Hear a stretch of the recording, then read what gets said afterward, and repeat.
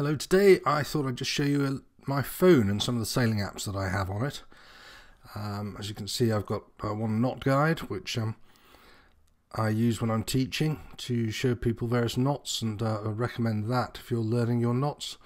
It was I think a free download when I downloaded it. As you can see, there's pretty much every knot you can think of. I've got various favourites in there, some knots that I don't use on a regular basis just to keep to hand, and there's sailing knots as well, so you can go through. There we are, sailing knots, 38 sailing knots shown. Bowline obviously near the top, and it's just a simple way. You just click through, it shows you how to tie the knot bit by bit.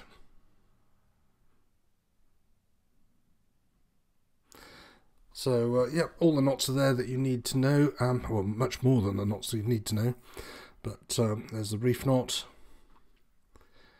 and basically there's a lot more complicated knots as well, everything in one little app.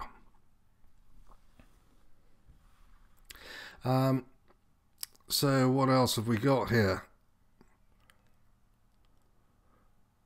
Solent Met. That's an app for sailing around in the Solent. I find quite useful. It basically just shows various locations that have got little weather stations on them. That's Bramble Met, which is on Bramble Bank. It shows you mean wind speed, gust, tidal, heights, air pressures, etc. And just gives it's a weather station, gives you real-time weather information. Then there's Boaty, and Boaty is just one of many different boat apps that gives you information on both weather forecasts, the inshore forecast and the shipping forecast, and you can select the area that you want. It also, you can look at synoptic charts for over a period of time, and this information is all coming from the Met office. You've also got interactive tides, so you can click on an interactive, and for the whole of the UK it shows tidal streams and tidal flows for a particular time and day. I think it's about 7 days at a time around the actual time that you've got, and you can scroll through and it shows you tidal streams, and graphically shows you the strength of tidal streams in specific areas at specific times as well, and you can zoom in and get down to quite a good scale, so it'll show you what's happening with tide over the tidal period. So that's quite handy. And then this is more detailed tidal height information relating here to the Port of Portsmouth, but obviously you can go to various other ports. It shows you where you are in the lunar cycle as well. And then this is just basically giving you GPS information, speed and course. So again, handy to have in your pocket. Next, some more weather apps. So Predict Wind, which is a website that I use fairly regularly, and that just gives you quite detailed predictive information based on a variety of different weather models that you can select and choose, and it gives it either in tabular format or alternatively in chart format. And you can get it free or you can pay for it. I think after you've got 2 favorite locations saved, you have to pay per month for Predict Wind.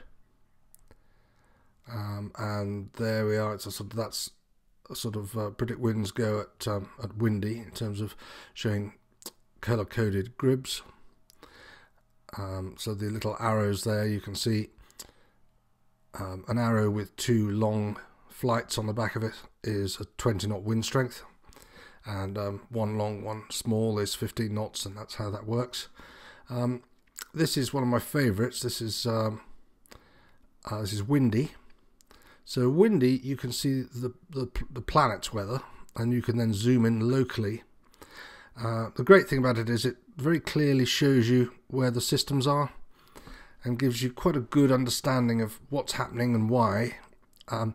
So I think as well as actual weather forecasts by day and time, it also shows you things like when you're going to have fronts coming through, and what might happen if the front went further north and all this sort of stuff. So you can actually look at the weather and understand it in quite a bit of detail.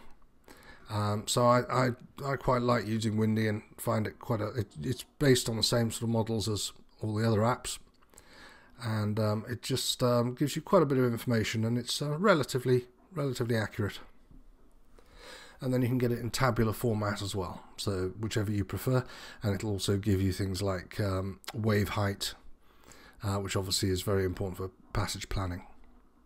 And then this is a tidal app which I use. This is a paid app. It's about £5 a year. You have to renew it every year. You can select any port in the UK or Northern Europe, and it'll give you tidal information for that port, either tabular or in graphical format.